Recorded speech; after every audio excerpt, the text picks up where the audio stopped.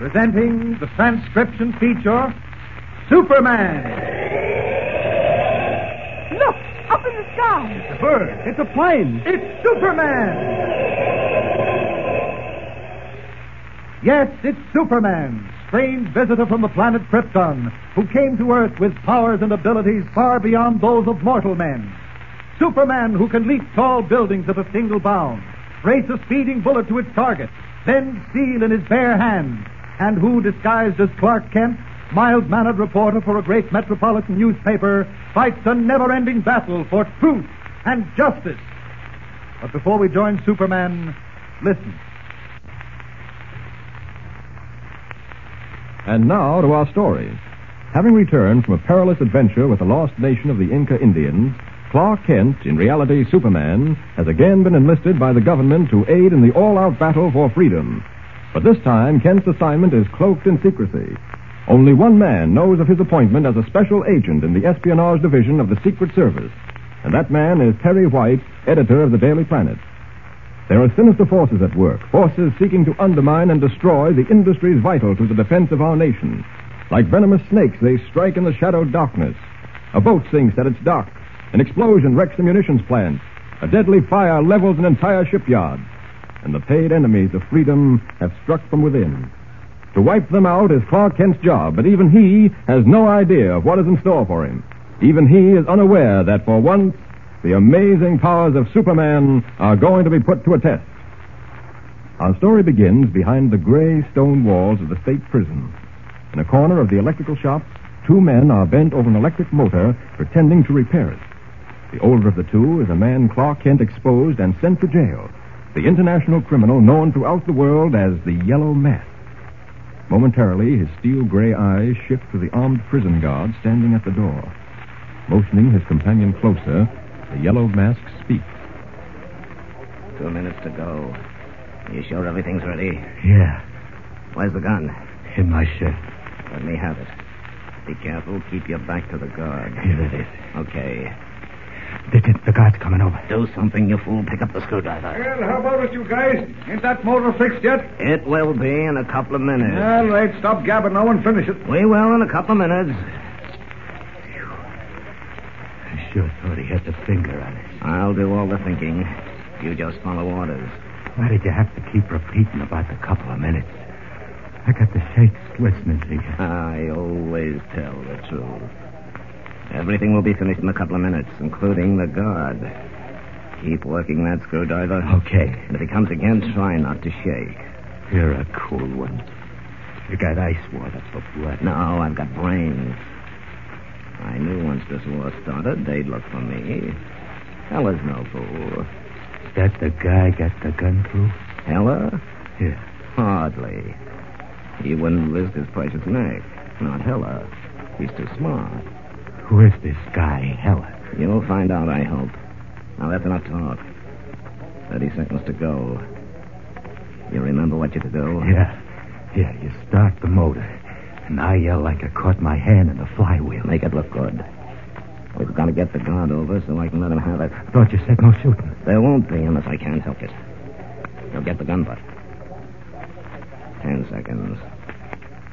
Get ready. Okay. 5 seconds. Make it good. Yeah, I will. All right, here it goes. I'm turning it on.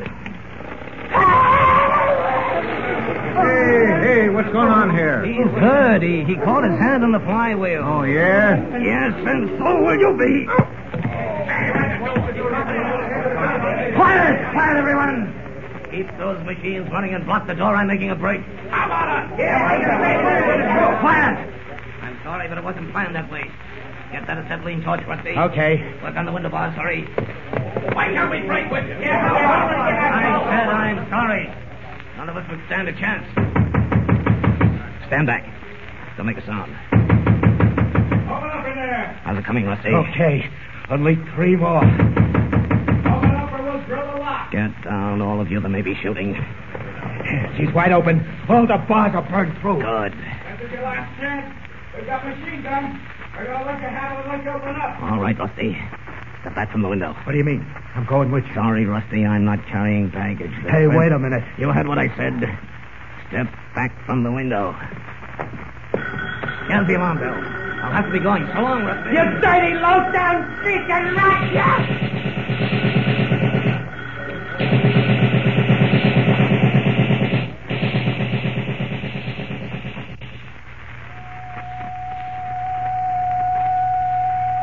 Official, tri-state alarm.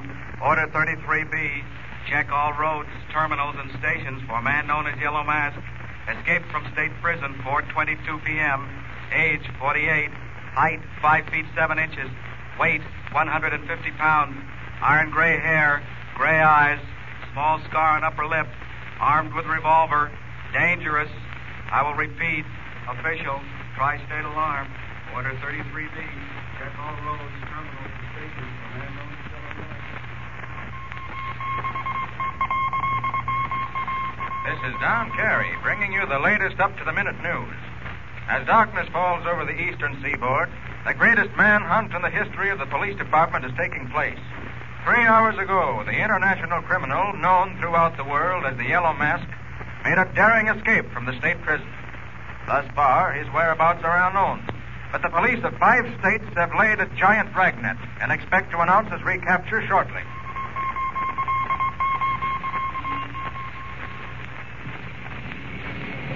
Extra, Hexley, what Hexley? Yellow Mask escaped police. Hexley, let me here. Yellow Mask escaped.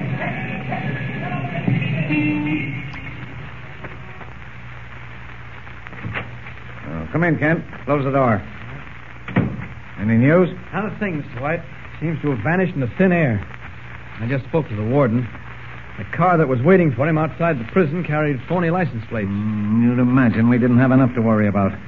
And now this has to happen. The Yellow Mask floating around loose. You remember how he almost blew up the Daily Planet building? How could I forget? He's a smart potato, Kent. Smart and ruthless. When they sent him up, he swore he'd get you someday. I know. Maybe I'd better call the commissioner and arrange for a police escort until they nab him. No, that's not necessary, Mr. White. I can take care of myself. And anyway, if he does get through the dragnet, he'll have to lay low for a long time. There's no telling with that bird. He's bad business. Do they know how he got the gun? Oh, yes, I forgot that. It was smuggled into one of the other prisoners, a life-termer named Rusty Wallace.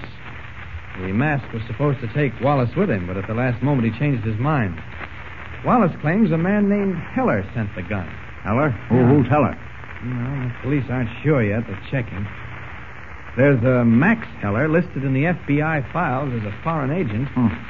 He was deported 2 years ago for alien activities, and there's no record of his having returned to the country. Foreign agent, eh? Well, if it's the same Heller. I wouldn't be a bit surprised, Kent.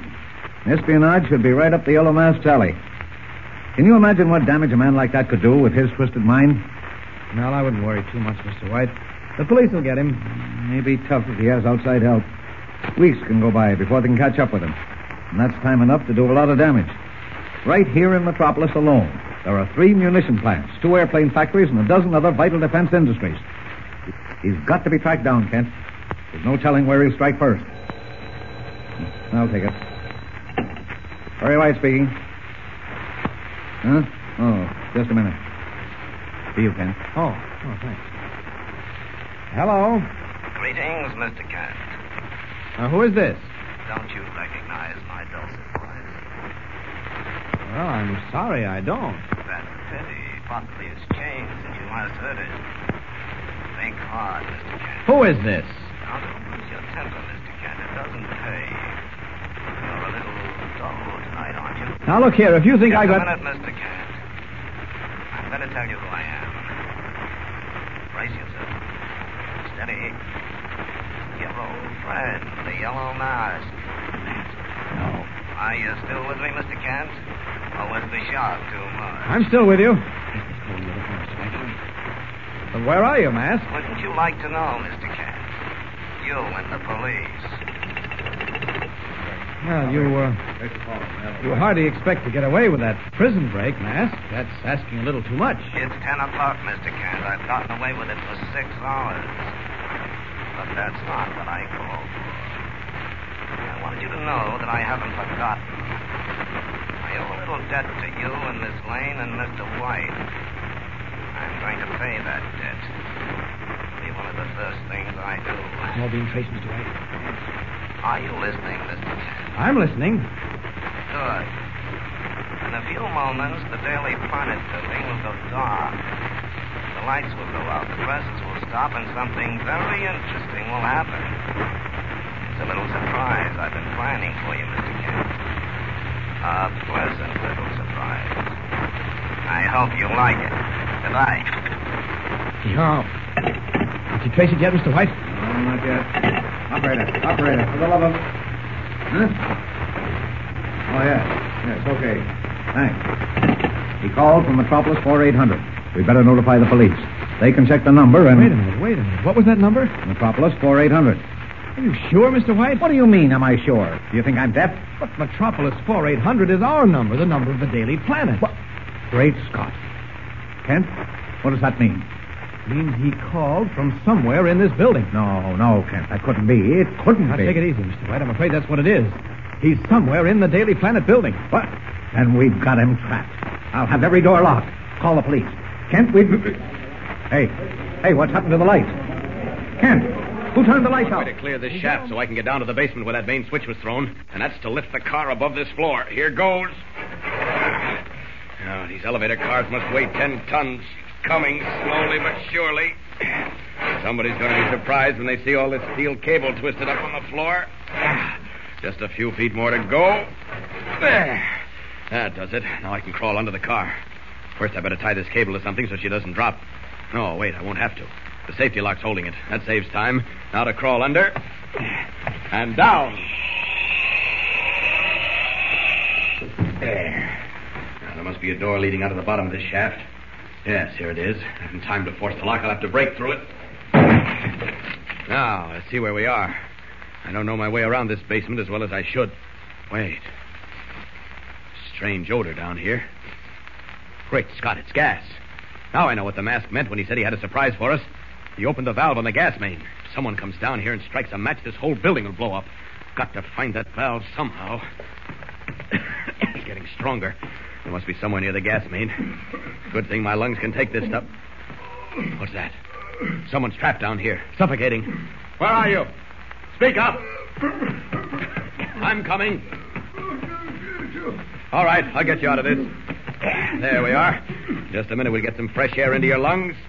Now, let's see. That door should lead to an alley. Ah, it does. There we are. That's better, isn't it? That's it. Breathe deeply. You're the night watchman, aren't you? Someone struck me behind when I came to. Now, just take it easy. Take it easy. Sit here for a while. I'm going back to find the open valve. Two men in the furnace room. What? Get them out. Gas reaches the oil. Where is it? Got to turn it off first. Where is the gas main? Can't miss it. The red pipe overhead. Red pipe? Follow it. You'll see a valve. All right. What's that? Explosion. Furnace room. You stay here. I'll be back. Said there were two men in the furnace room. The boilers blew up. I'm afraid I'm too late. Oh, I can see flames. Burning oil. Oh, room's an inferno. Those flames spread. This building is doomed. I've got to get those men out first. Ah, there they are, on the floor. Their clothes are on fire. Here goes. Oh, heat is terrific. Even I can feel it. There. I've got them.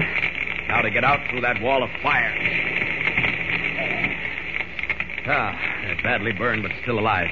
I'll take them out to the watchman. He can call an ambulance while I look for that valve. There. Got them out, eh? Are they dead? No, but they need medical attention. Get an ambulance or a doctor right away. I've got to shut off that gas. Don't go in there again. I'll blow up in a minute. I'll be all right. Mister, you're crazy. You can blow up sky. Hey, mister. Red pipe overhead. See now. Yes, there it is. Now he said to follow it. Follow it. This valve must be near the furnace room. Another gas pocket went up. Wait. I hear hissing. That must be the valve. It is. Oh, gas is pouring out. Must turn this way to the right. Yes. That does it. There, it's off. Now to try and put out that blaze in the furnace room. Uh-oh. Sounds like fire engines. They'll be able to take care of this with a few small extinguishers. Now I've got to find Perry White and get to the furnace. As Kent returns to the editorial offices of the Daily Planet, a strange scene is taking place in the sumptuous penthouse of a fashionable apartment building overlooking the city. The Yellow Mask, no longer garbed in drab prison clothes, stands at a window peering through high-powered night binoculars trained on the illuminated clock of the Daily Planet Tower. Behind him, seated in a chair, is a middle-aged man with close-cropped, sandy-colored hair, thin lips, and greenish eyes with pupils like shoe buttons. He frowns impatiently, flicks the ashes of his cigarette into a silver tray, and then speaks. You're wasting your time staring out of that window, Herr. Why do you bother with such inconsequential things? Have you never heard of revenge, Heller? I should like you to remember that I risked everything to effect your release from prison. It was not done so you could waste your time and energies with unimportant people. You agreed to devote all your efforts to the cause. Is that not true? For some reason or other, my pretty little scheme to blow the planet building sky high missed fire. It's still there.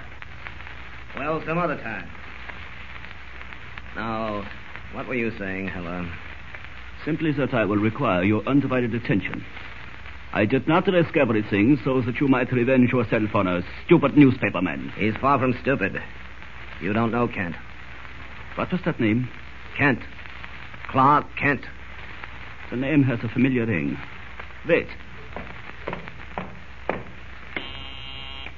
Strauss. Ja. Bring to me the latest file of American operatives. Ja, mein Bundle. You haven't missed a trick, have you? Communicating phones, filing systems, every modern convenience. We cannot afford, as you say, to miss a trick. There is too much at stake. Thank you, Strauss.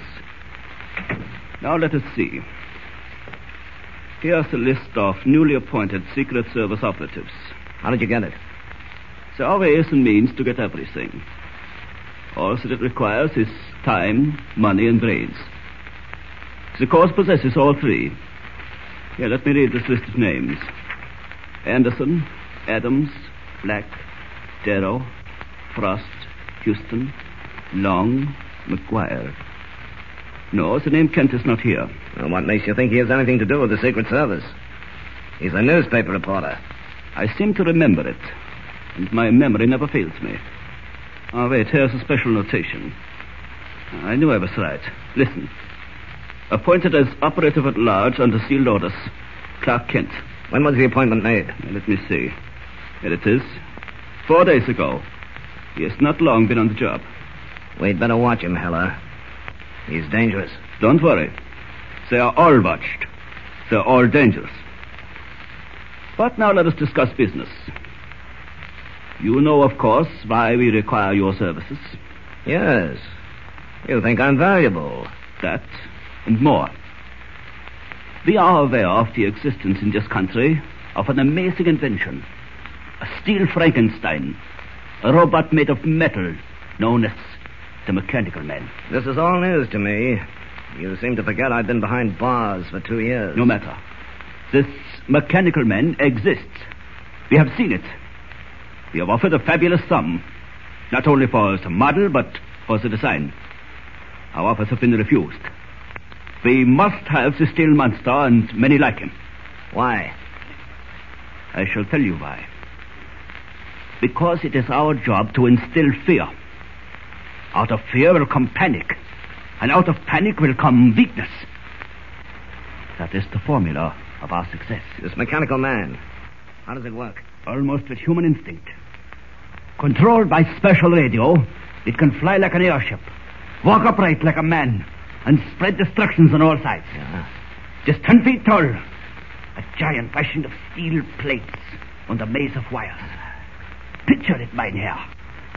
You press a button, turn a switch, and this steel giant hurtles through the air in any direction you may choose. A shipyard, perhaps, where the incendiary bombs he carries in his massive hands will consume everything in flames. A munitions factory, you say? One stick of dynamite, and it is enough. But there is something else. The fear of which I spoke. Yes? Imagine, if you can, this towering monster through the streets of the city. Children will scream, women will faint, and strong men will seek shelter. Where is this Mechanical Man? Why hasn't this government taken it over? Why? Because they're fools. The use of this monster they regard as inhuman. It is not honorable. In war, there is no honor. But we will take advantage of this stupidity. You will go to the man who has created this steel weapon as a representative of the American government. You will have all the credentials. When do I start? In the morning. It's midnight. You'd best retire. There's important work to be done tomorrow. We cannot fail. Pilot. And now to our story. With the help of Max Heller, a foreign agent, the Yellow Mask international criminal escaped from the state prison. Seeking revenge from Clark Kent because Kent and the Daily Planet were responsible for putting him behind bars, the Mask opened a gas main valve in the basement of the newspaper building and almost succeeded in blowing up the 30-story skyscraper. But Kent, as Superman, stopped the flow of deadly gas before the damage was too great. Meanwhile, the Mask is hiding out in the penthouse apartment of the espionage ring led by Heller. There, the foreign agent tells him what is wanted of him. An American has perfected an amazing mechanical man, a huge, giant-like creature of steel and wires, radio controls, and capable of everything but thought. Heller wants this metal monster no matter what the cost, to spread fear and panic and destruction. The Mask, posing as a government representative, is to get it for him. Unmindful that the police of 5 states are looking for him, with orders to bring him in dead or alive, the Mask, armed with forged credentials, has gained access to the huge barn-like laboratory of Wallace Thornton, inventor of the mechanical man. At one end of the high-ceilinged room, the metal monster stands upright, the steel plates of its mammoth body gleaming of the strong lights, its arms dangling like those of a giant gorilla. Its head is a square steel box with glowing red lamps for eyes. Suddenly, as Thornton twists a dial on the control board, the steel body shudders, and the mechanical man walks forward slowly.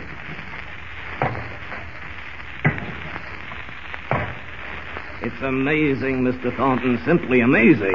I'm sorry, I can't fully demonstrate its abilities. The War Department has asked me not to remove it from this room. I understand it's capable of radio-controlled flight. Yes, the steel plates along the sides of the body open to form wings. A collapsed propeller is hidden in the top of its head. That's its one drawback, its vulnerability. Oh, what do you mean? If, for any reason, the propeller is damaged while the robot is in flight, it will crash to Earth, out of control. I'd be inclined to regard that as a very minor drawback, Mr. Thornton. Planes are no different. Quite true. Now, as I mentioned before, the government has reconsidered its original stand in the matter of taking over your mechanical man. Price, of course, is not a factor. It was never a matter of price. I want no money. If the mechanical man can in any way aid our war effort, I shall feel amply repaid. I can take the blueprints with me now. Arrangements can be made to pick up the working model this afternoon. I shall have to communicate with Major Nichols of the War Department before releasing anything to you. Oh, that isn't at all necessary, Mr. Thornton. I represent the government. You've seen my credentials. Yes, but I should like Major Nichols' assurance that... That what? Well, that everything is official. I can't afford to take that chance. Oh, you would be taking any chances.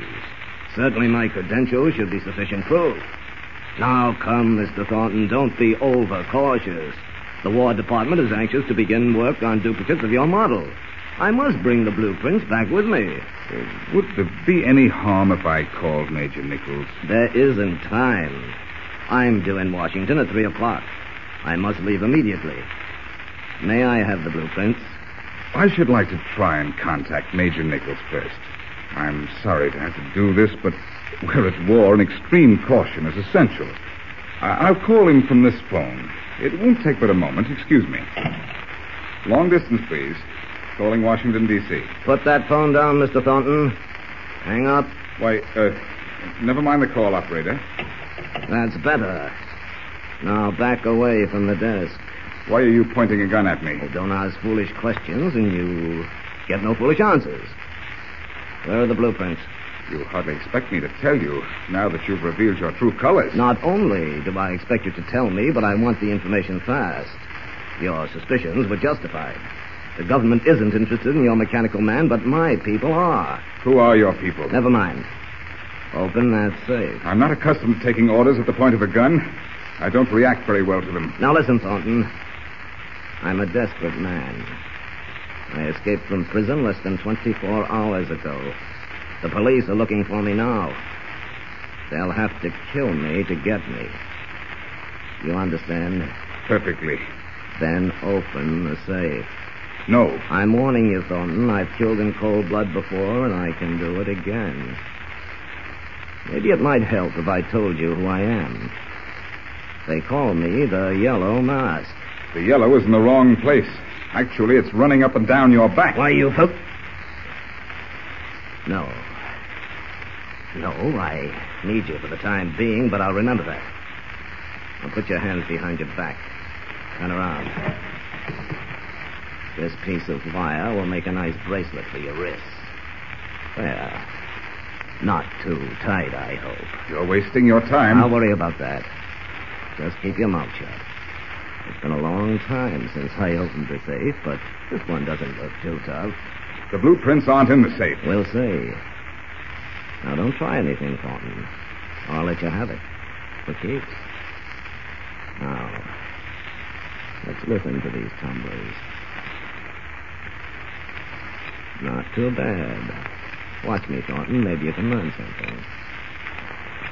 You think I'd be fool enough to leave those blueprints in that antiquated safe? Shut up. There. That's number one. Not that, eh? I haven't lost the magic touch. There's nothing in the safe but some old insurance policies. Fine, I like old insurance policies. And keep quiet. Number two. One more should open it. You're getting nervous, Thornton? Nervous? Why should I be nervous? I'll show you why in a moment. Just watch. Unless I miss my guess, that opens it. Now, let's see. It does. What were you saying about insurance policies, Thornton? This looks like a roll of blueprints. They seem to be marked, too. Plans and design for radio control robot. Just what I was looking for. Coincidence, isn't it? All right. You win. Now, will you untie my wrists, please? The wire is cutting into my skin. I think not. You're better off that way. But you have the plans. What more do you want? Certainly I can do you no harm. Not while your finger is on the trigger of that gun. You seem to forget I have to make a safe getaway, or else these blueprints have no value. That telephone is much too handy. In fact, I'll truss you up properly before I leave. Another piece of wire for your ankles and a gag for your mouth. Where are you going? Keep away from the control board, Thornton. It's too late now. The mechanical man can't be stopped. No! No! Stop him! Not a chance. He'll walk right through that wall. Stop him! Stop that monster! Stop him! You asked for this! Oh! Which dial did he turn? There must be one of these. Well, that doesn't do it. Neither does this. Maybe these switches. No. No, he's still coming. I better get out of here before it's too late. There's no stopping him.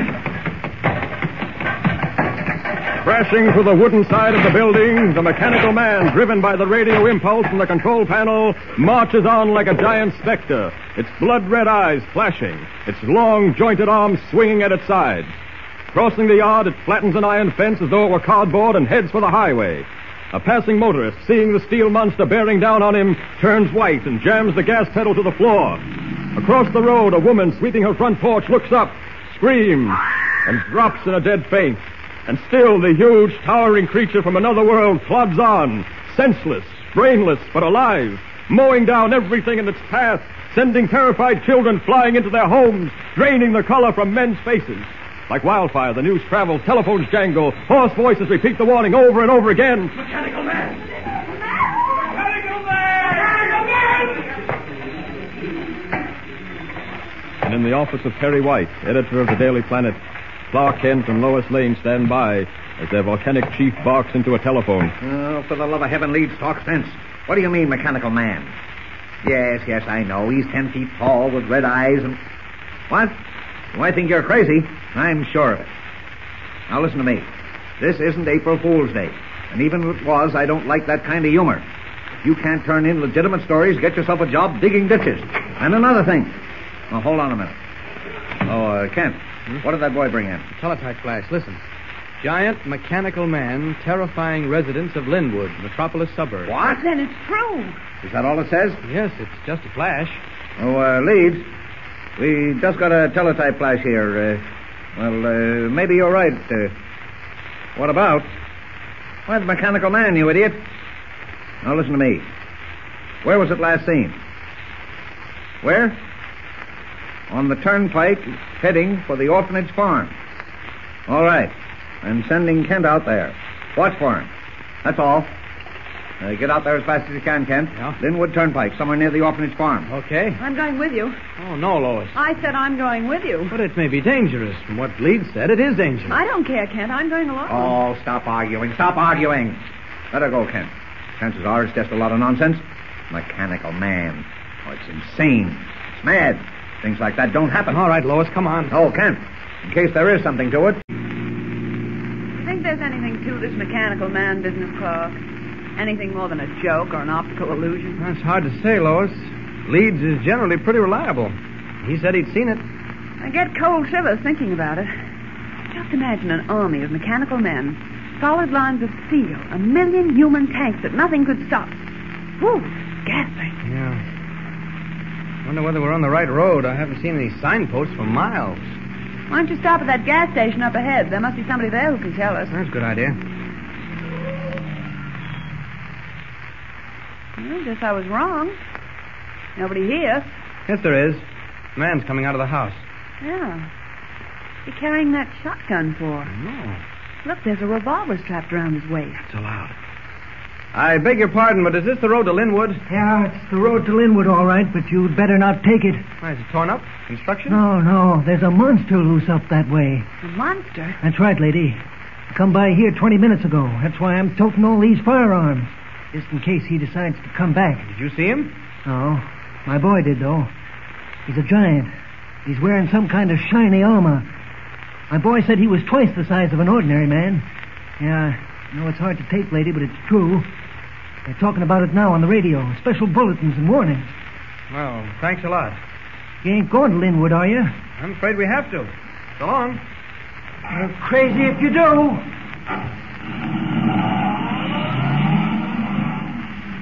Forcing the car to the limit of its speed, Kent races toward Linwood, convinced now that the mechanical man is more than just a myth. Meanwhile, 2 highway patrolmen, armed with rifles, are parked on a side road behind a screen of huge bushes, waiting for the great steel monster to come within range. Off in the distance, they can see its box-like head, its ruby eyes blinking like ghostly danger signals. They crouch low behind their patrol car. Get set, Joe. Here it comes. Oh, okay. Aim for its head, for them blinking eyes. We gotta stop it. Keep low.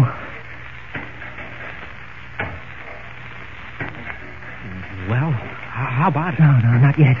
Let it get close. We can't take no chances of missing. When you start shooting, don't stop. Empty the magazine. All right, now. I'll count 3. 1, 2, 3. Shoot!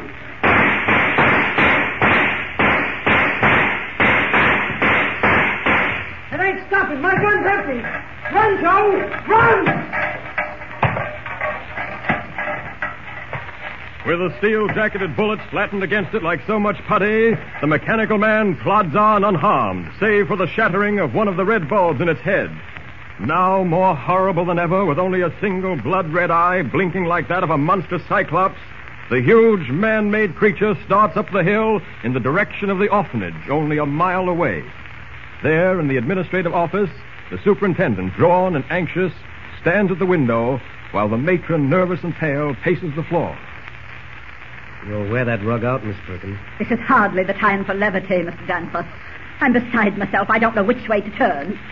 Why not try relaxing? You asked me to relax with a bloodthirsty monster about to descend on us. Well, that's a slight exaggeration. So far, there have been no reports about this so-called monster's bloodthirstiness. But you do admit there is a monster. I admit to nothing yet. Oh, why haven't the police arrived? Well, they'll be here. Yes, after we're torn limb from limb. When it's too late. Mr. Danforth, I don't like to have to say this, but I feel you're taking your responsibility too lightly. The lives of 1,000 children are in your hands. Thank you for bringing that to my attention, Miss Perkins. Sarcasm doesn't alter the situation. What are you going to do? Just what I've been doing. Wait. If you prefer to leave the grounds, you're privileged to do so. But don't come back. I must say you're acting in a very high-handed manner. I would never have suspected it of you. Your suspicions don't interest me at the moment. Oh, what time is it? 10 minutes to 1. We've delayed the lunch hour long enough. I'm not going to starve those children because of some mythical monster. Will you please ring the lunch bell, Miss Perkins? Are you mad? Please ring the lunch bell. Do you know what you're doing?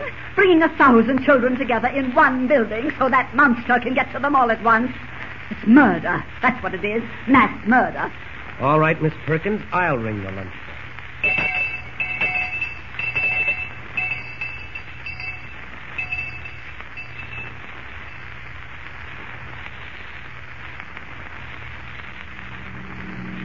See anything, Lois? Nope. Not a sign of man or monster.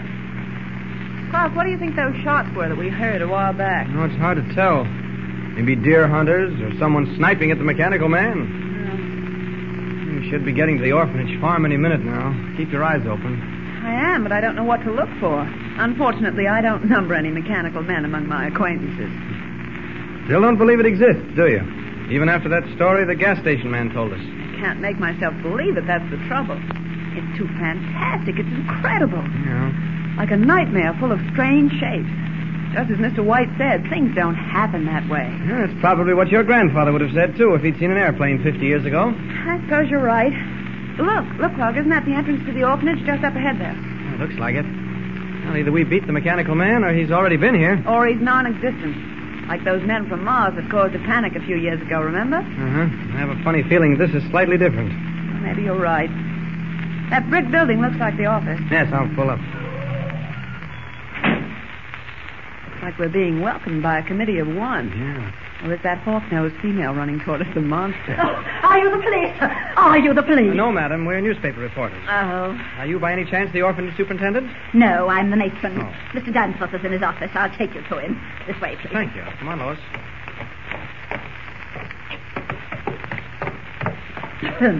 Some newspaper reporters to see you, Mr. Danforth. I can't see any reporters now. We're not here in a reportorial capacity, Mr. Danforth. This is Miss Lane, and my name is Kent.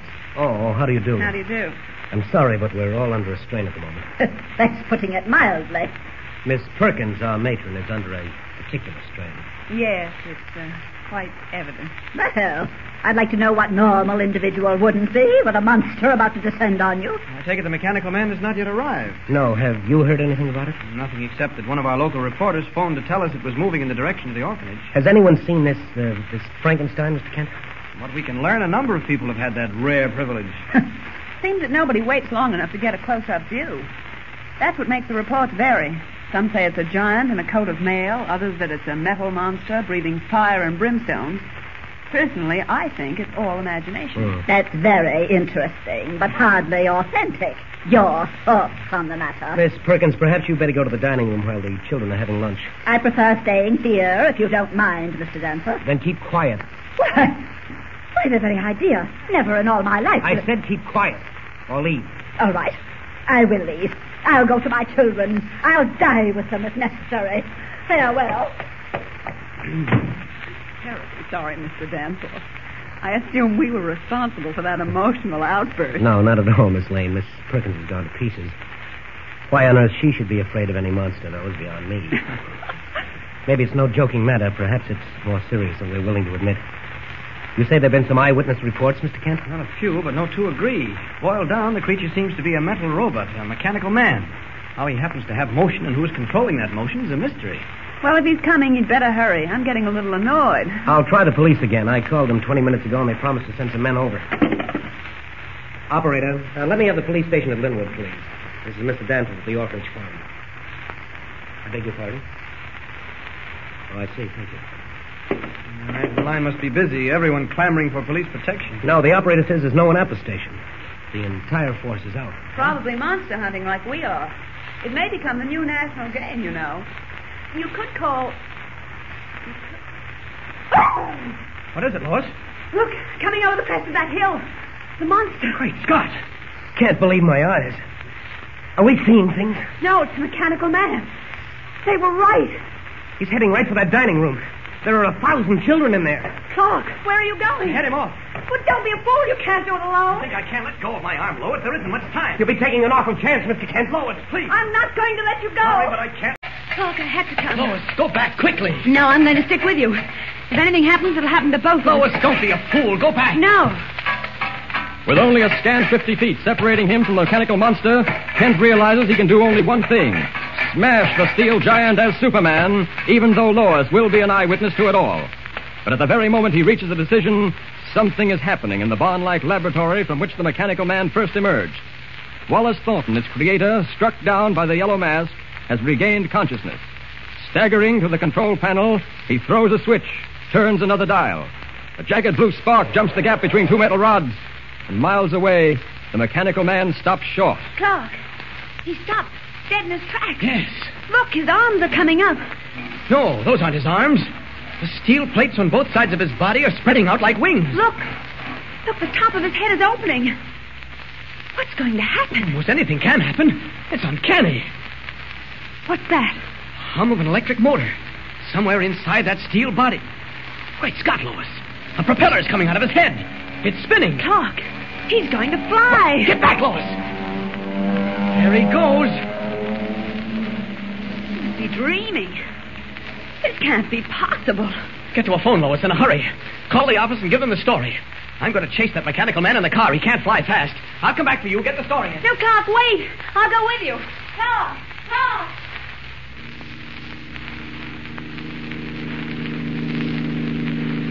This is far enough away from the orphanage. They can't see me. There. Now to get that mechanical monstrosity. As Superman before it causes any more damage. Up, up, and away! Leaping high into the air, Superman wings across the heavens, his amazing vision able to pierce the low-hanging clouds and mark the strange flight of the steel robot. Higher and still higher, until he is above it and can hear its motor purring in the beat of its small propeller. For a brief moment, Superman studies the curious metal monster, now become a trim airship. Studies it as the brilliant rays of the sun shine on its steel plates. And then, streaming ahead of it, he suddenly wheels in flight and with the speed of a bullet plunges toward the whirling propeller. One blow of his granite-like fist and the metal blades of the propeller crumple like tinfoil. The monster falters in midair, hangs motionless for a moment, and then, almost like a thing alive struck down in flight, it plummets to the ground thousands of feet below, with Superman diving after it. Down, down, down, to end in a thunderous crash.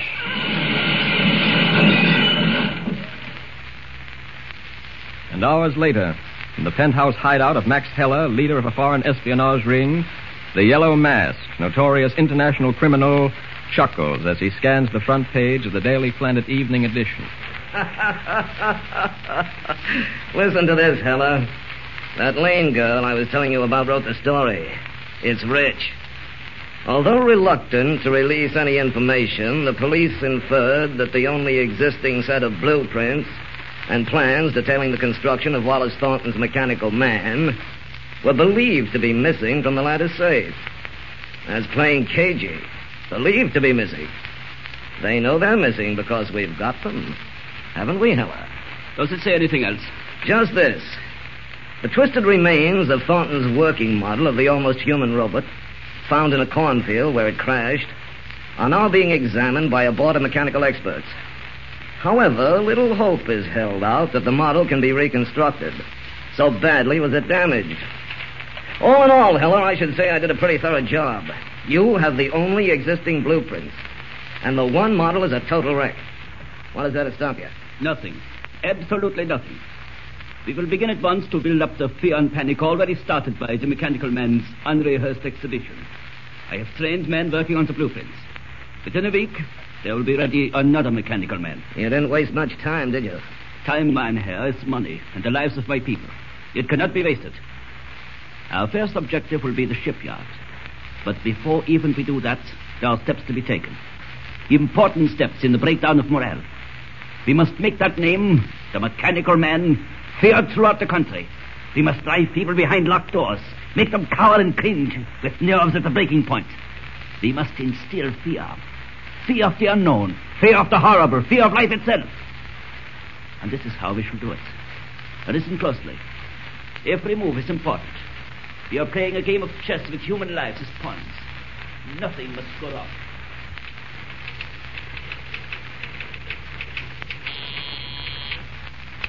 Yes, Mr. White. What about that follow-up story in the mechanical man story? How long do you think we can hold the presses? Okay, I'll be right in with it. Work. No rest for the weary. Now, let's see, where was I? Oh, yes, one line to go. The police are expecting to announce an arrest shortly. There, that does it. Follow-up is no work of art, but it'll have to do. According to the information from Washington. Oh, I didn't know you were here, Clark. Well, have you recovered from your experience with that animated sardine can, the mechanical what? Don't talk about it, Lois. It's a serious matter. You're telling me. I had that metal man mountain towering over me for a few harrowing seconds. I know how serious it is. Here's the follow-up. Mr. Kent gets quite a plug. That isn't necessary, Lois. All right. I'll read it and send it down. You can call it a day. Thanks, Chief. Well, what? Kent and I have something to discuss, Lois. Would you mind... Sorry. Night. Night, Lois. Tony, what could they be discussing that I can't hear? As I was saying, Mr. White, the information from Washington is fairly complete. I hate to eavesdrop, but I think I have a right to know what's going on. What is it? Of course, you understand this is all confidential. Oh, naturally. Well, Wallace Thornton, the inventor of the mechanical man, has definitely identified the yellow mask as the man who stole the only existing set of blueprints. That again? Yes, and it's also been established that Max Heller, the foreign agent, is in this country. In fact, they believe he maintains headquarters in the penthouse of the Montgomery Apartments right here in Metropolis. Max Heller, Montgomery Apartments. What's the connection between Heller and the yellow mask? Well, it was Heller who engineered the masked prison break. Evidently, they've joined hands in espionage. Putting the pieces together, it looks as though they're planning to use replicas of Thornton's mechanical man to spread terror and destruction in this country. What a story, Kent. We'd scoop everyone with it. I know, but it can't be used. I accepted that Secret Service assignment. I agreed to keep confidential information out of print. With your approval, if you recall. Oh, of course. But it's still a terrific story when we can break it. What's the next move? I've been assigned to watch Heller. We don't want to arrest the mask until we can involve both of them. As it is, we have no evidence against Heller, save that he's an alien. This time, the espionage division wants to get him and get him right. Well, be careful, Kent. I don't want you to run any risk. Well, we're all running risks these days, Mr. White. Part of the battle. Yes, I suppose so. Well, keep me posted on the road. It's little time at Lois crime. So, my friend Clark Kent is a special secret service operative, tracking down a foreign spy and trying to steal all the glory. Well, we'll fix that in short order. I'll show you how to land a spy, Clark, old boy. Now that Harry did it, why can't Lois Lane? Max Heller, penthouse, Montgomery Apartments. On your way, lady.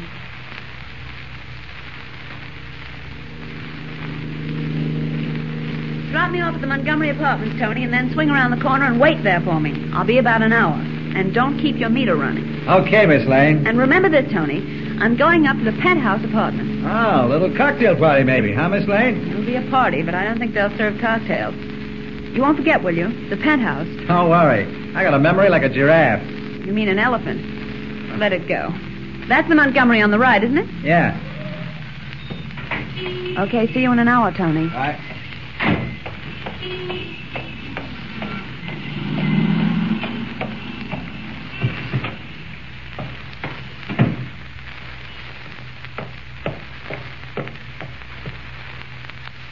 What floor, please? Penthouse. Yes? There's a woman in the foyer. She wishes to see you. She gives the name? Yeah, Goethe Stein. Identification? No. The signal? No. I will look at her. There's a woman waiting to see me. One of your agents? Evidently not. She gives no identification and no signal. She says her name is Goethe Stein. I will look her over. And expose yourself to her? That is not necessary.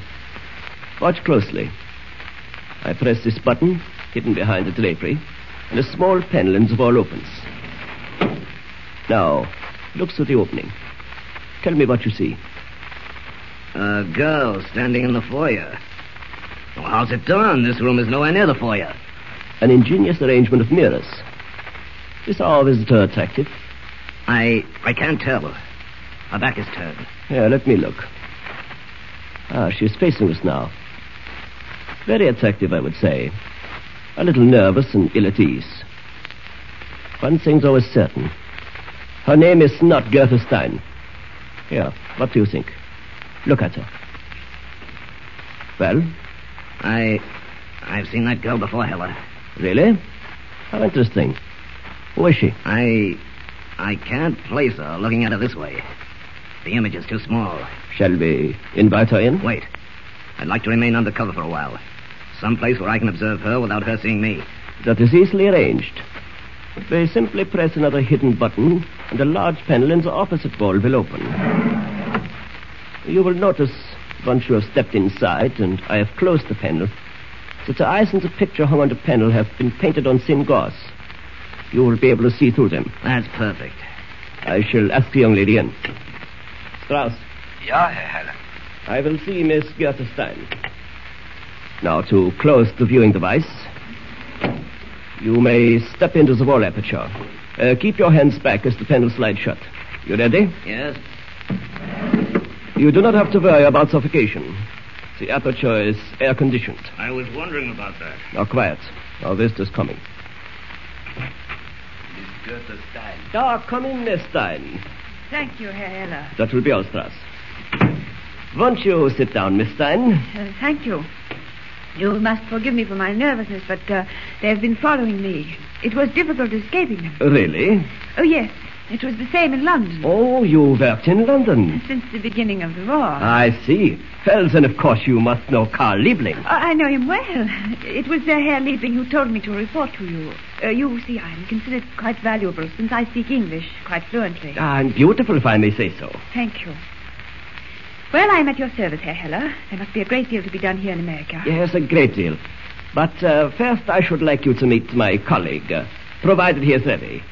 Are you mine, Herr? Yes, I'm ready. Who's speaking? Where did that voice come from? I will show you, Fraulein, by pressing this little button. Watch. You two have met before, perhaps? Most assuredly we have. Haven't we, Miss Lane? I have never seen this man before. And why does he call me by another name? Drop the phony accent. You're a reporter on the Daily Planet newspaper, and your name is Lois Lane. The man is out of his mind. I don't think so. What do you mean? Without any corroboration, I would have mistrusted you. You failed to present either identification or the accepted signal. You told me you knew Carl Liebling in London when no such man exists. What do you take me for, a fool? But I tell you... It doesn't matter what you tell us, Miss Lane. I knew we'd met before. I never forget a face. Certainly not a pretty face. You can keep your compliments to yourself. All right, I am Lois Lane. So what?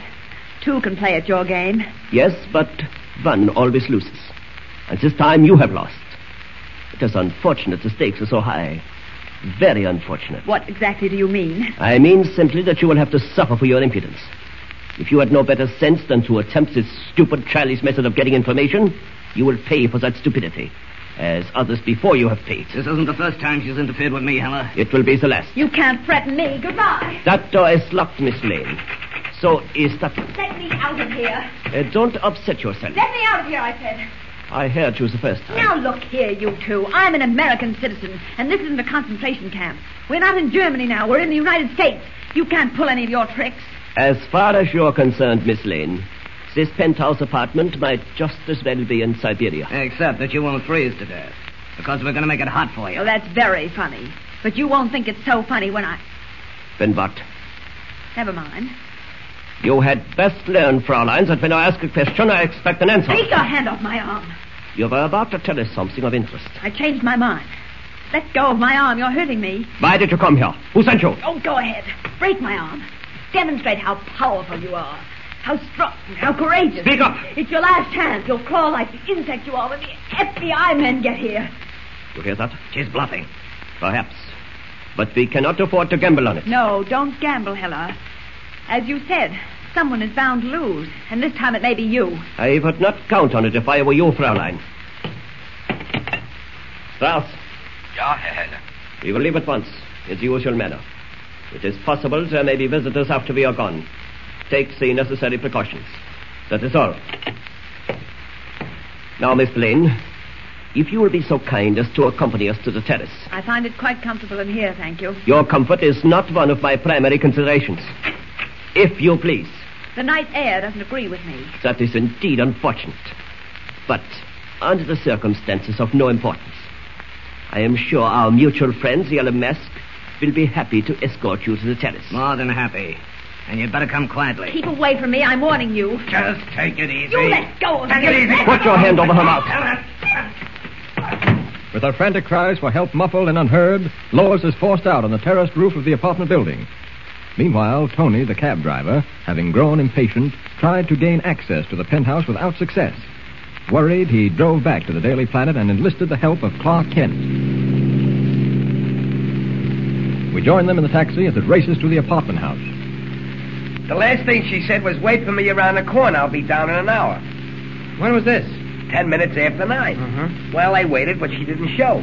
So then I tried to get up to the penthouse where she said she was going. Nothing doing. I tell you, Mr. Kent, that apartment house is phony. Now, one of them guys can even talk good. They all got foreign accents. The guy that runs the elevator, the doorman, even the superintendent. What kind of a joint is it? I don't know, Tony, but we'll find out. I sure hope nothing happened to Miss Lane. Don't you worry about Lois. She can take care of herself. I hope. Why wouldn't they let you up to the penthouse, did they say? Yeah, they give me a cock and bull story about the place being empty, nobody living there. Huh? I knew it was a lot of malarkey because if the joint was empty, why did Miss Lane come right down? That makes sense, don't it? Certainly does. Here we are, Mr. Kent. All right, now you stay in the cab, Tony. Okay. Keep the motor running. I'll go around the side of the building, do a little investigating. You sure you don't want me along? Positive. I'll be back soon. Okay. Only one way to get up to that penthouse. As Superman. I could wring Lois's neck for doing this.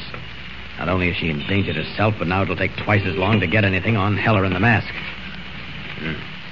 This side street looks dark enough. Nobody in sight. Off with these clothes. And up! Up! There. This must be the terrace. I don't see any lights, but that door should lead somewhere. It's locked. I'll have to force it. There. That does it. Now to look around. It's funny. The place does seem empty. No furniture, no rugs. I wonder whether the lights work. Try that switch. They work all right. The room's barren. Nothing but four walls. That's what they told Tony, that the penthouse was unoccupied. Still, it doesn't make sense. Where's Lois? Wait a minute. I hear a faint hissing sound. That's either steam or compressed air, but where's it coming from? What? Great Scott. What was that? There's no question about this apartment being unoccupied, Kent. Evidently, we had the wrong steer. Max Heller wasn't using this as his headquarters. Yeah, that's what I thought, Major Campbell, the first time I saw these blank walls. You mean Heller did occupy these premises? There's no question about it. When did he move? He hasn't moved. Now, look here, Kent. There isn't a stick of furniture in the place. We've gone through all 7 rooms. I know. Well, don't tell me Heller and his gang slept on the floors. No, not at all. This apartment is still beautifully furnished. Kent, are you out of your mind? Do you call this furnished? Why, there isn't even a picture on the walls. Now, look, Kent, we're at war. There's a lot of work to be done. We can't afford to waste time on practical jokes. I'm really surprised at you. You're going to be more surprised in a moment. Just follow me. Hey, where are you going? Into this closet. Huh? Now what?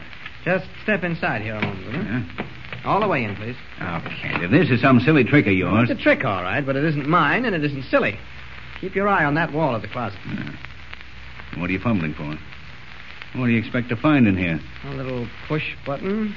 Ah, here it is. Now, watch. A secret panel. Exactly. You see what's behind it? Looks like a control board. Well, those are switches, aren't they? Yes, and each one is marked. Look. There's living room, dining room, foyer, kitchen. Each room has its own switch. What are they for, Kent? Major Campbell, you're about to see something that will not only amaze you, but prove to you that Max Heller is no ordinary espionage agent. The man is clever. And we've got to be just a little more clever to catch him with the goods. Oh, what is this thing you're going to show me? Don't step outside this closet now. You may get hurt. Just watch the room with its 4 blank walls and not a stick of furniture. I'm going to pull the switch marked living room. You ready? Yeah. All right. Good heavens, Kent. The walls are swinging round.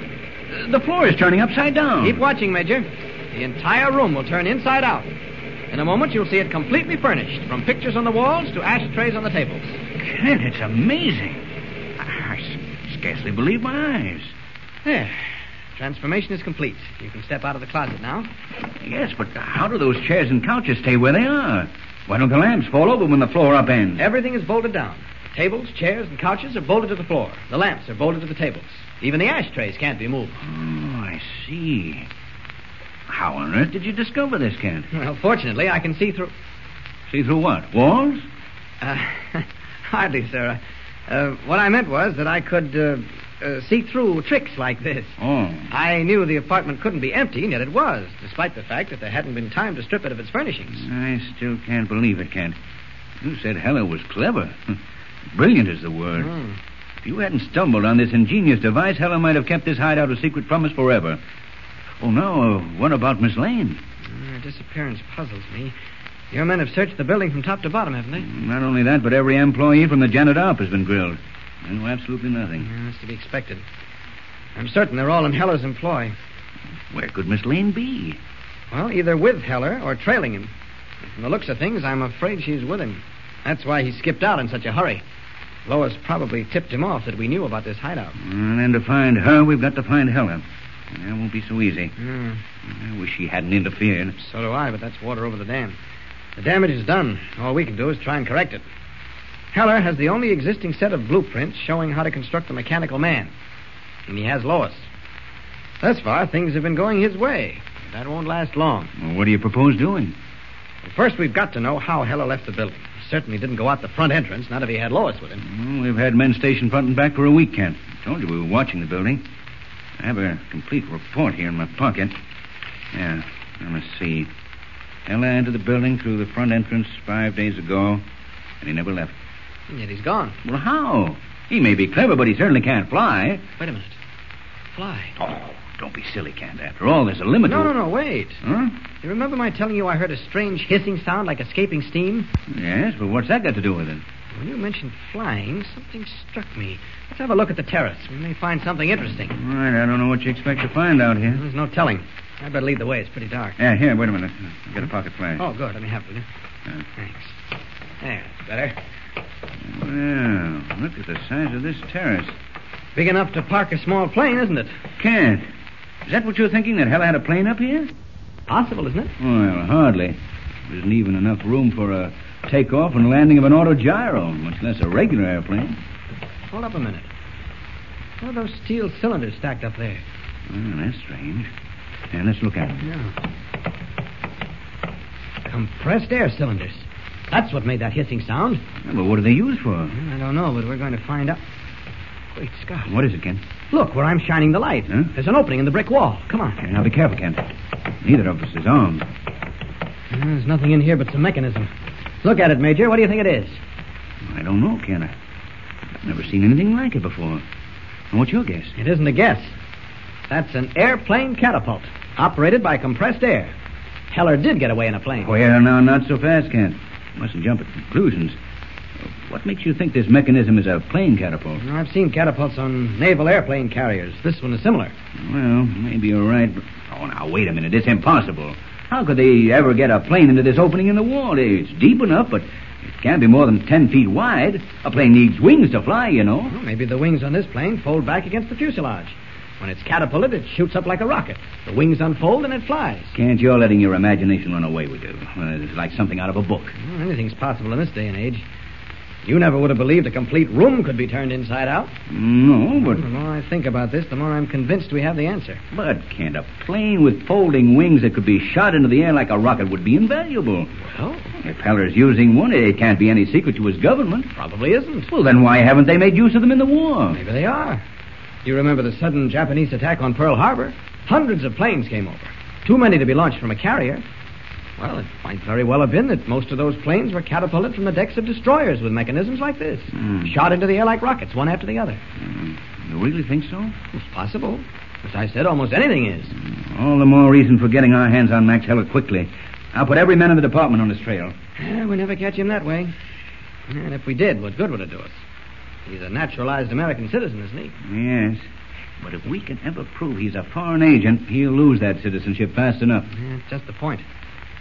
We can't afford to bring him in until we have an airtight case against him. Of course, if he's abducted Lois, that's enough to put him behind bars for a good long stretch. Oh, I'd forgotten about Miss Lane and all this excitement. You're convinced Heller has taken her with him? Oh, no question about it. She'll make a perfect hostage in case he gets into a jam. But isn't he liable to do her some harm? No. Heller's too smart for that. Lois is worth more to him alive. That's why I'm not too worried, at least for the present. Only one thing that bothers me. How are we going to locate Heller? Well, there's only one way. Put 2,000 trained men on his trail. I'd like to avoid that if we can. Let him think he's fooled us. Then he won't be on his guard. Sooner or later, he'll come back here. Or one of his henchmen will. Yes, I know, Kent, but he has the blueprints for that mechanical man. He'll start building those steel monsters and creating panic. You know what happened when that first one got loose? It terrified people. No, don't worry about that. After all, he's in America. You can't find facilities for building 10-foot steel giants on every corner. That takes time, and it must be done undercover. Well, after what I've seen tonight, I'm almost ready to believe it can create miracles. But I'm willing to go along with you if whatever you suggest doesn't endanger the lives of innocent people. All we need is one more mechanical man scared to throw this country into panic, and that's what men like Heller are trying to do. Get under our skin, frighten us, break down morale. Did it in Norway and Denmark and France. You can't let them do it here. They won't. Americans don't frighten that easily. I hope you're right. Well, what's the next step? We'll leave everything as we found it. Let's get back and turn that room into 4 bare walls again. Come on. It seems to me we're taking a long chance. Wait a minute. What's the matter? Someone's in the apartment. I heard a door open. It may be one of my men. Let's make sure first. Listen. That's not one of my men. No, it's one of Heller's. Don't move. Hey, Kent, they're coming out here. We're trapped. Fine. We're going to let them capture us. Are you mad? It's the only way to discover where Heller's hiding out. They'll take us to him. Now, don't resist. But they must have guns. They'll shoot to kill. No, they won't. We're going to give ourselves up, Major Campbell. Don't resist them. Kent, you're out of your mind. No, I'm not. We can't possibly locate Heller's new hideout unless they take us there as prisoners. It's the only way. Now, trust me. But you don't know these men. They're killers. They won't hesitate. Quiet. Wait a minute. Here they come. I'll handle it. We're right here. Get down, Major. See, Ken, I told you. Just keep low and start crawling back. They can't see us in the dark. Once we get around that bend behind the brick wall, we're all right. Come on. We haven't a chance now. They know we're here. We're dead men, Kent. All right, slip behind the wall.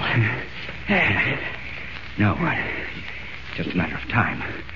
No way of getting off this terrace except through those French doors. I didn't think they'd shoot. That's because you don't know them. Listen to the filthy beggars. What are they saying? They couldn't catch it all, but the first one said not to waste bullets until they saw us. I think I'll give them that opportunity. They crave fight, they'll get it. You stay here. Now, Kent, where are you going? Take their toy pistols away. Hey, Kent, you're mad. It's suicide. Don't worry, Major. I can handle them. Kent, come back. Hey, Kent.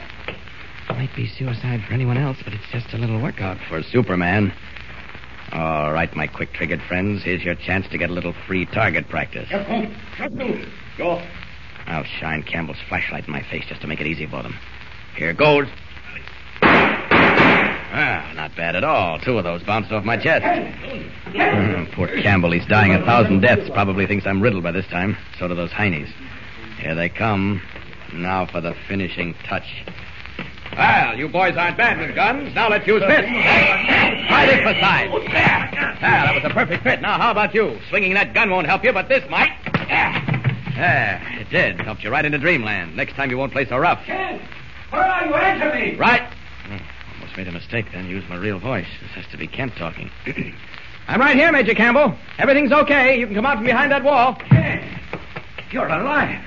How did you survive those bullets? I can't believe it. Well, there's the proof. 2 ice-cold foreign agents. Ugly devils, aren't they? But Ken, how did you do it? I heard 3 shots. Neither of them could hit the side of a barn. Shall we drag them inside? It's a cinch they're not going to walk for a while. You take the little one. I'll handle this big one. All right. You don't know the meaning of fear, Kent. Not another man alive would have done what you did. It's beyond all belief. Washington will hear about this. I'd much rather they wouldn't. Here, dump these specimens in the corner. Yeah, it's fine. I expected the entire police department to be up here by this time. Well, those shots may have sounded like backfiring down on the street. Wait a minute. What's that? Yes, sounds like Morse code. Yeah. It's coming from behind those bookshelves. Hear it? Yes. One of these shelves must open or slide back. Ah, this one probably. The books on it are dummies. Now, wait a minute. Let's see here. You think there's a radio behind it? I'm sure of it. Here, I got it. It swings around on a pivot. It's a radio, all right. Sir, shortwave sending and receiving set, voice and key. Hey, wait a minute. That isn't Morse code. No. It's code of some kind. Listen. Nothing I ever heard before. No. Let's get some of it down on paper. Maybe we can decipher it later. Do you have a pencil? Yes, here. All right. Let's get as much as we can. May give us a clue.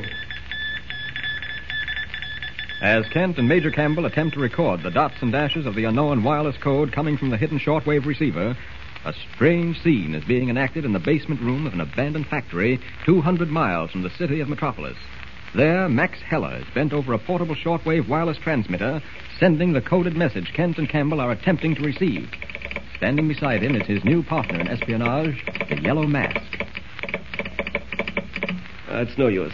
Strauss isn't there. I told him I would get to him promptly at midnight. Something must have happened. He may have forgotten. My men never forget. It amounts to suicide. No, something has gone wrong. Strauss would be there. How could anything have gone wrong? Everyone in this apartment house works for you, from the janitor up. I know, but there's always a chance. I don't like it. It may mean finding another location in the city. That will be difficult. You know who's to blame if anything has gone wrong, Heller? Who? That Lane girl. I'll bring her in. Perhaps she has changed her mind about talking. I doubt it. No, Strauss could not have forgotten. He's too reliable. Something has happened.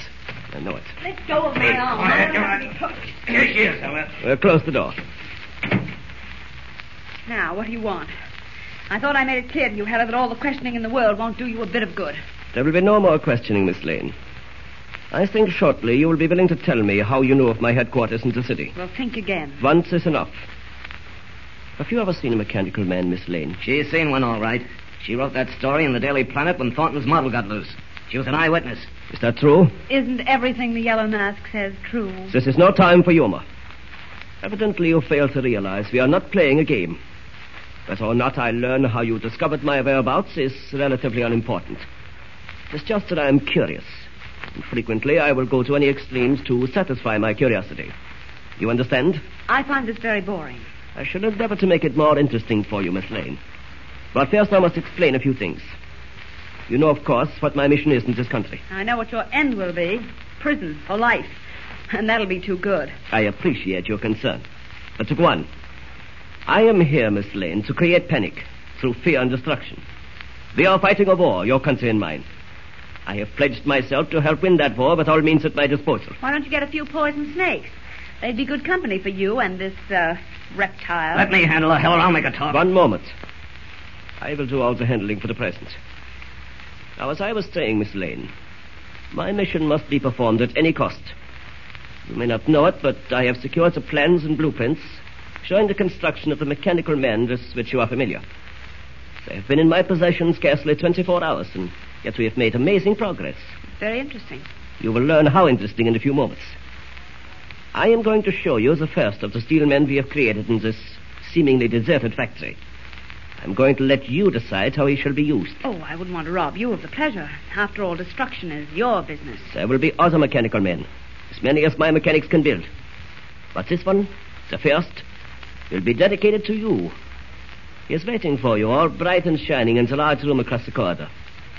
Shall we look him over? I'll decline that privilege if you don't mind. But I do mind. You must join us, Miss Lane.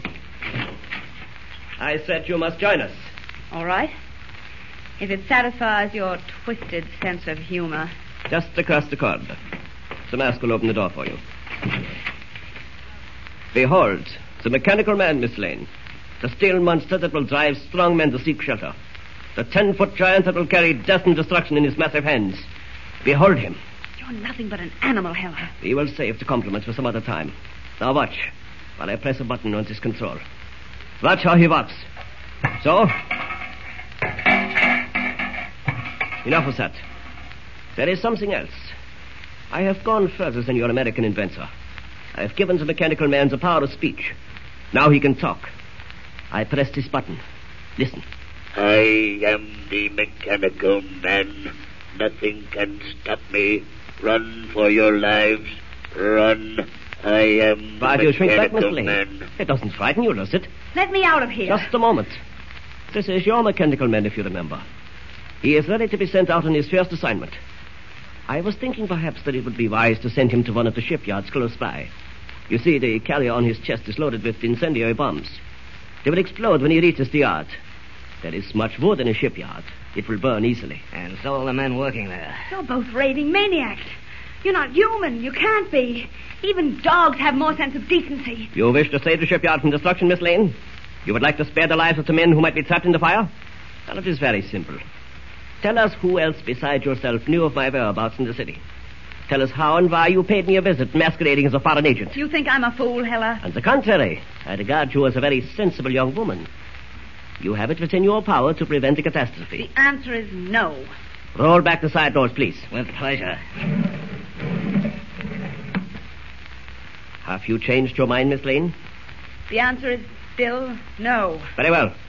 Then we shall send our monster on his way. I am the mechanical man. For your lives. Run. Stunned, Lois shrinks back as the towering steel giant sweeps by her, its grotesque arms swinging like those of a mammoth gorilla.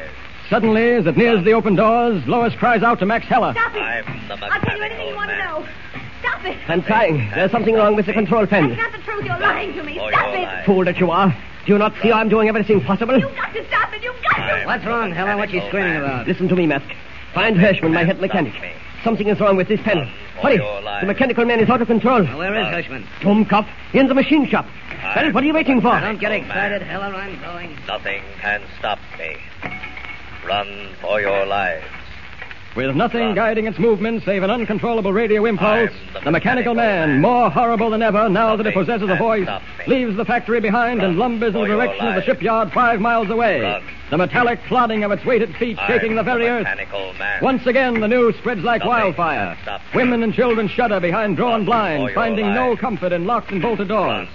Suddenly, as though an unseen hand had reached down and wiped them clean, the streets are deserted. And still the mechanical man plods on, sounding its fearsome warning. Run. I'm the mechanical man. Nothing can stop me. Run for your lives. Meanwhile, miles away in the busy office of the shipyard superintendent, the first terrifying news of the mechanical man's approach comes from a panic-stricken yard patrolman. I seen him near Studlawn, Mr. Kennedy. He's heading this way. The mechanical man. The mechanical man? Where did you get such fantastic information? O'Brien heard it on his car radio. Well, we'll soon check up on that. Wait a minute. Get me Captain Stanley at the police station. That's right. So call me back. There ain't much time, Mr. Kennedy. They say he's only a mile from the yard. Who said that? O'Brien. That's what he heard. Well, I'll have a talk with O'Brien. We're doing important work around here 24 hours a day. I can't be disturbed by stupid rumors that create panic. Yeah. Captain Stanley? Kennedy at the shipyard. Yeah. And one of our men here claims he heard a radio report to the effect... What? You say it's true? And it's headed for the yard? Yeah. Yeah, all right. Yeah, at once. Ring the alarm bell, Joe. We gotta clear this yard of every man in it. Come on, now, hurry. There isn't much time.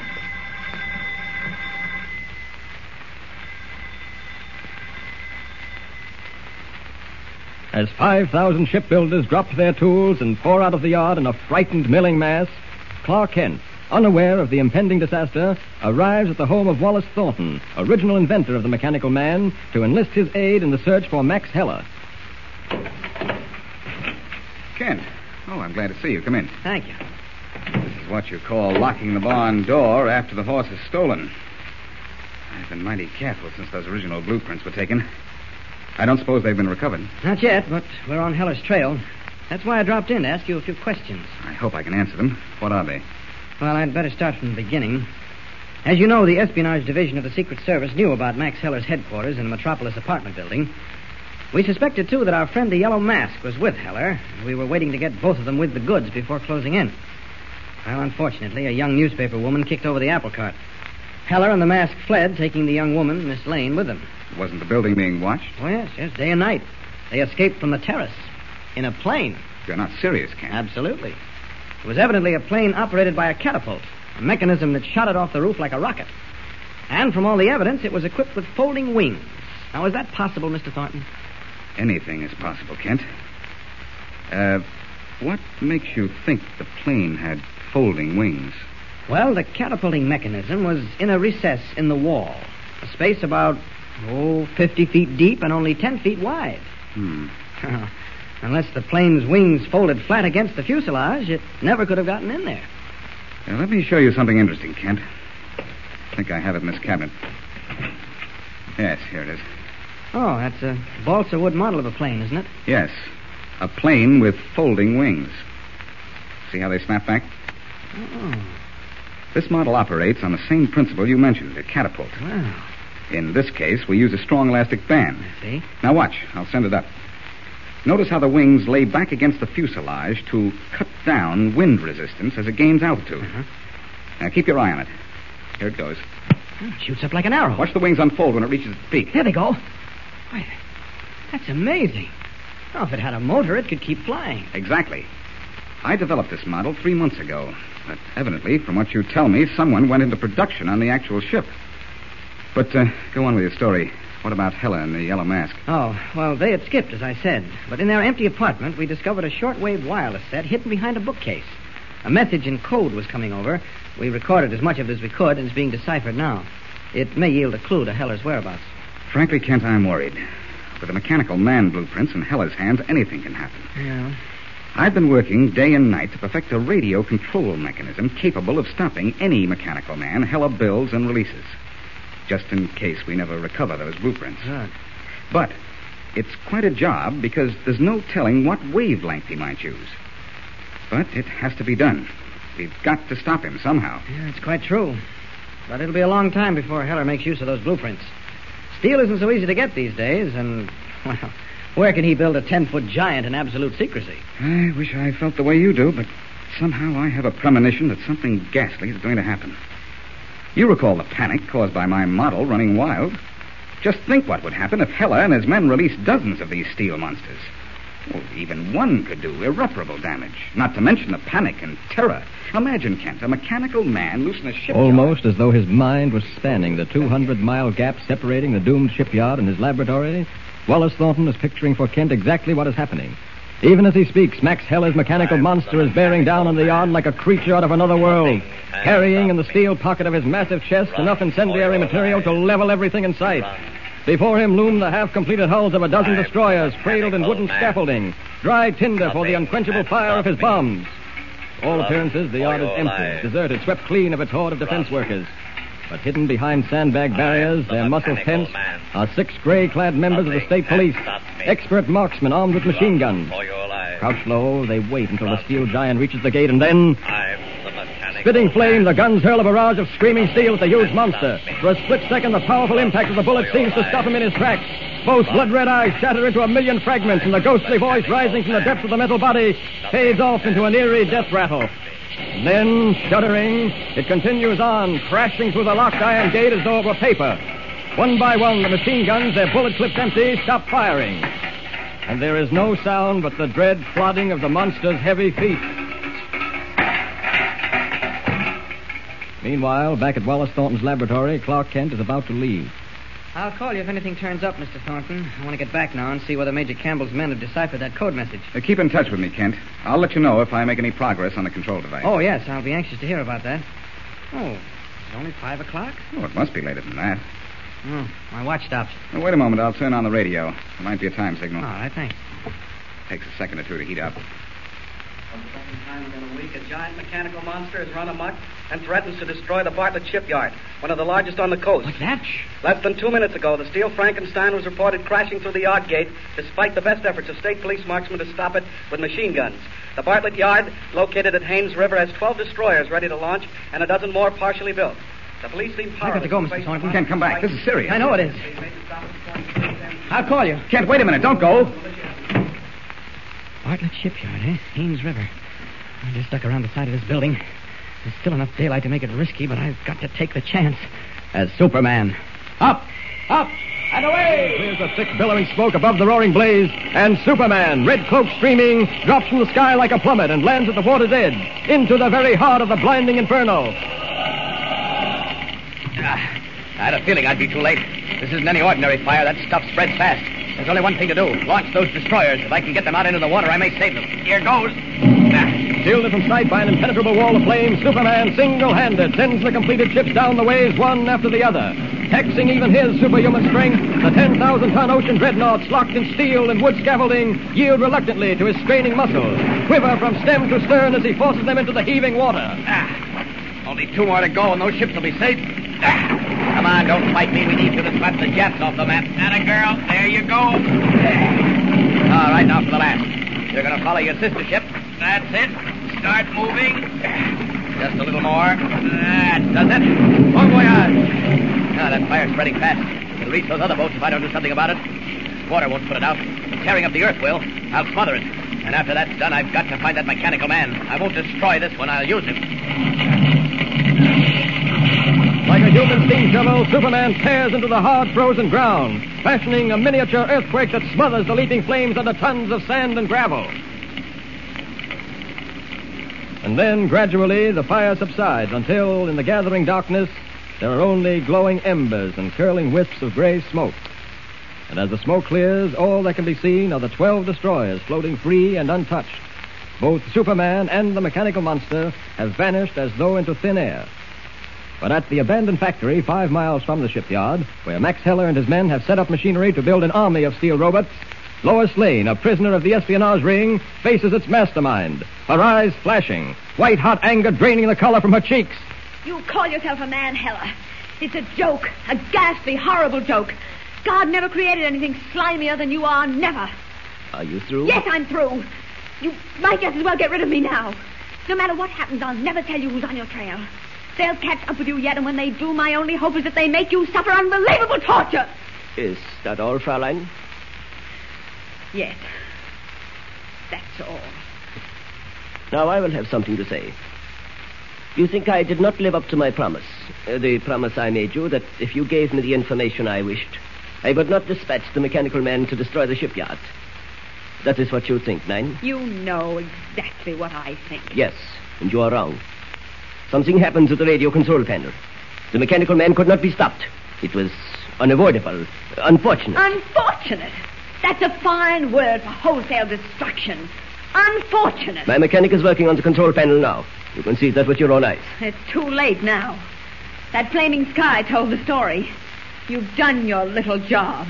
I see there's no point in discussing the matter with you further. The mask will escort you back to your room where you will remain for the present. So why prolong the show, Heller? I'd rather be dead than breathe the same air that you breathe. Take her away. Come on. Let go of my arm. Come on, or I'll I break... told you she is not to be hurt. It'd do her good. She'd sing a different tune. You have my orders? I have a good reason. Show her to her room. All right. Have it your own way. Well, Hirschman, is it not yet repaired? What kind of a mechanic are you? The wires were crossed. Now it will work. Let us see. We will make an attempt to bring back our steel messenger who did such a fine job. Which dial controls the flying mechanism, the propeller? This one, Herr Heller. So, now to effect its return... This switch. So, that is all? Yeah. Unless it was destroyed in the fire, it should not take long.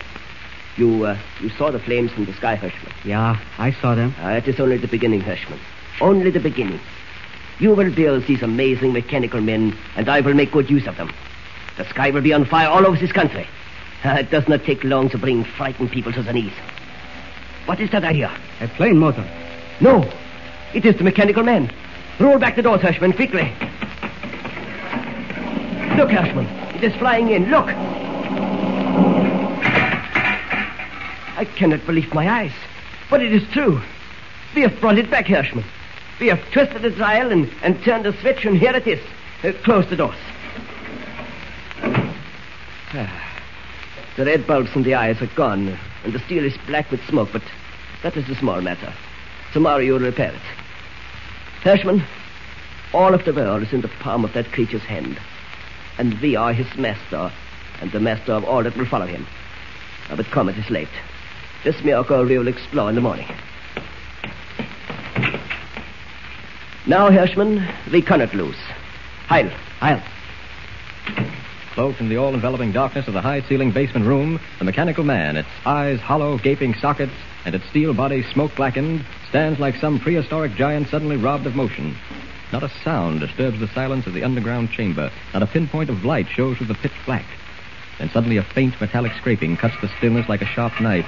And slowly one of the steel plates that form the mechanical monster's back raises up on its hinges. For a moment there is silence again, and then the red-caped figure of Superman, hidden in the vast cavern of the mechanical man's hollow body, emerges from the opening and drops lightly to the stone floor. So far, so good. I knew there was only one way of locating Heller, and that was to let the mechanical man bring me back here.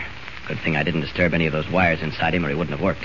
Now to find Lois and those blueprints. After that, Heller and the mask will be taken care of, and well.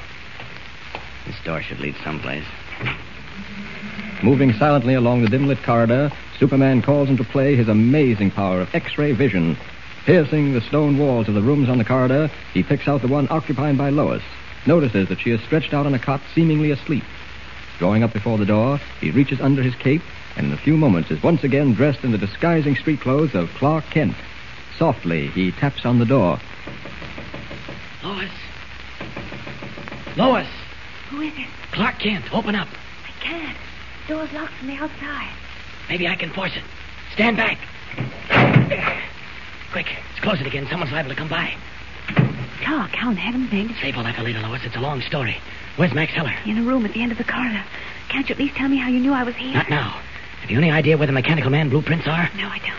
But they've already built one of those horrible creatures that set fire to a shipyard tonight. Yes, I know. Chances are that Heller keeps the blueprints with him in his room. He keeps a revolver there, too. That's all right. Don't be a fool, Clark. He's a cold-blooded killer. He wouldn't... Shh, quiet. Someone's coming. Quick, stretch out on the cot. Okay, Clark. Now, don't move, no matter what happens. Who forced this door? I did, Heller. Oh, too bad you missed, but I won't. Clark, are you hurt? No, but our friend Heller is. Get back. We have another visitor. Probably the yellow mask. I won't give him a chance to ask any questions. Kent, what are you doing? It's the mask, all right. Uh-oh. That shot must have gotten them all up. You've got Heller's gun, Lois. Watch these two specimens. I'll take care of the rest. All right, boys, come on.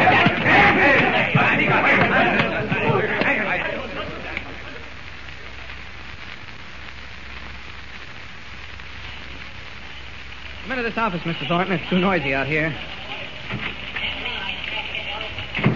Yeah, that's better. Well, I was sorry to have to drag you down to the Daily Planet to give you these blueprints, but I've been so busy tying up loose ends I couldn't get away. I don't mind in the least, Mr. Kent. Frankly, I'm the most amazed man in the world. How you ever rounded up that espionage gang and recovered these plans will always be a mystery to me. Well, I was lucky, that's all.